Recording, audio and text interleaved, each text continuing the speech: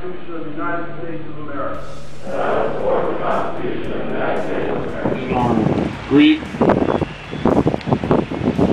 mourning, in our enlightenment, and in our joy, be us ever mindful of all we answer, the support we give, and the community that we serve.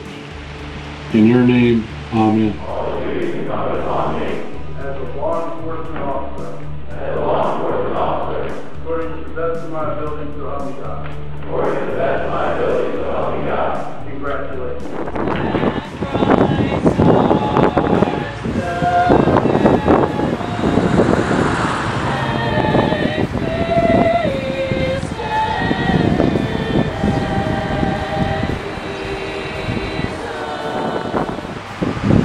The 15th of May of each year as police officers.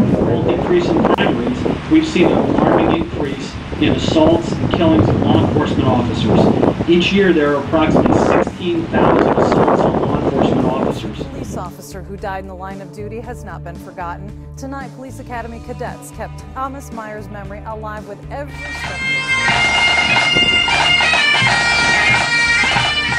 they took, every harsh breath of cold air they drew in, each was for a fallen officer killed in the line of duty. 1998, 53-year-old Thomas Meyer had stopped to help a motorist. He was struck and killed by a drunk driver. This night's honor run was for him. Was there Meyer's widow, Trudy, and family were on hand for a presentation by the cadets honoring Thomas Meyer. we could hug? Yes, ma'am.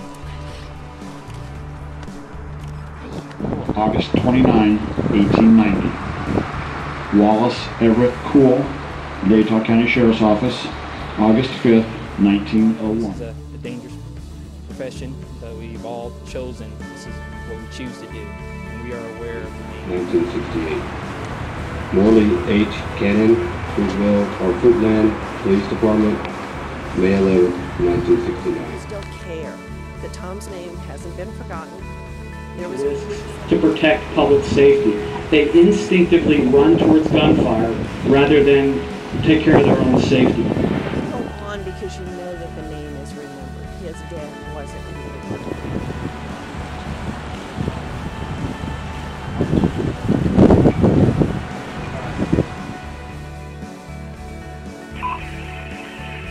District 7 to Patrolman Marvin Campbell, badge number 815.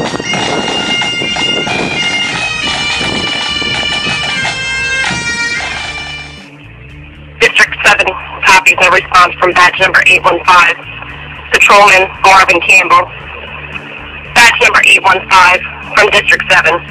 Richmond Police Department thanks Patrolman Marvin Campbell for his many years of dedication and faithful service to his community and brother officers.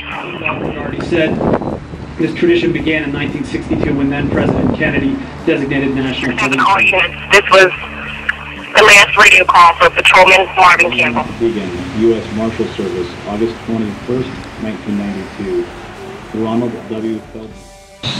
Lewiston Police Department, October 21, 1924.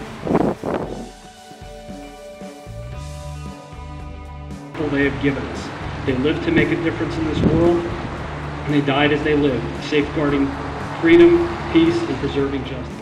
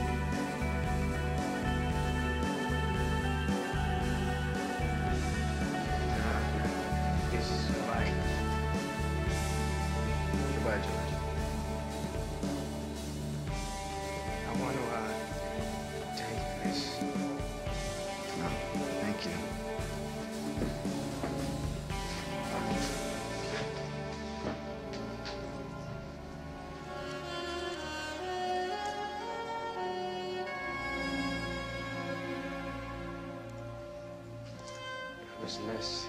I think he would have wanted you to have that. He'd have wanted a cop to have it.